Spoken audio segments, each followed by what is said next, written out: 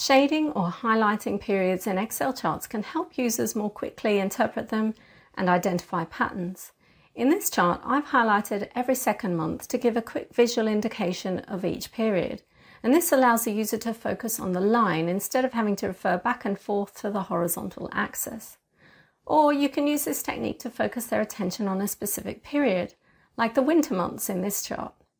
And we can use this same technique to highlight a single date or even several points. And the good news is it's super easy. Let's take a look.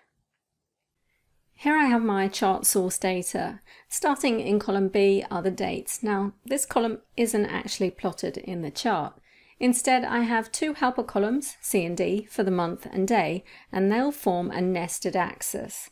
The formula in column C uses if to identify the first date in each month. And the formula in column D uses if with mod to list every 7th date. This avoids the axis getting cluttered and makes it easier to read a whole year's worth of data. Now the secret to these techniques is to plot another series on the secondary axis for highlighting or shading, and that's what I have here in column F. In my example, the even months are shaded, and you can see the formula returns true if the month number is even. And when you plot true in a chart, it's the equivalent of 1, and you'll see that in a moment. I'll start by selecting the chart data. Remember, I don't want column B, that contains the dates. And we're just going to insert a line chart. I'll bring it up here and make it a bit bigger. Now I need to change the chart type for the shade month series to a clustered column. So I'm going to right click, change chart type. Down here I want combo. The temperature values I want as a line, and the shade month I want as the clustered column, and we're going to pop that on the secondary axis. You can see in the preview it's already taking shape. Next we need to format these columns, so I'm going to select one of them, Control 1, and that opens the Format Data series. Here I want the gap width to be 0, and we're just going to tone down the colour to make it something more subtle. Let's go with a pale shade of grey. Next, I want to modify the secondary axis so that the maximum is 1. That will just take the column to the top of the chart. Now I've done that, I want to hide the secondary axis. So we're going to go into tick marks and set the major type to none. And with labels, we also want none.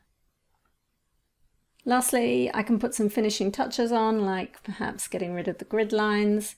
Let's move the legend up to the top. And we'll get rid of the shade month legend. We don't need that, self-explanatory. Let's give it a chart title. And we're good to go. So there you have shaded months, which may help your reader interpret the chart more quickly. Now a variation on this technique is to shade periods, so let's take a look. Here I've simply changed the formula for the shaded area to check if the dates fall within our winter period of June to August, and instead of grey shading I've used blue to represent winter. Otherwise everything else is the same in terms of the way the chart is built. And you can obviously modify this technique to suit your business needs. You might want to highlight quarters, or there might be a specific period in your sales calendar that you want to focus on.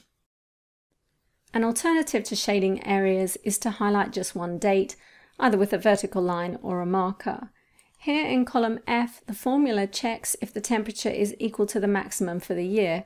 If it is, the temperature is returned, as we can see down here in February. If not, we get the NA error. Now I'm using NA here to hide the line in the chart, which is required for the second example I'm going to show you in a moment. So I'm just going to select the data and scroll to the top, insert a line chart. Let's bring it up here and we'll make it a bit bigger. I need to change the chart type down here in combo. The temperature needs to be a line chart, and the maximum temperature is going to be the cluster column. Here I'm going to leave them both on the primary axis.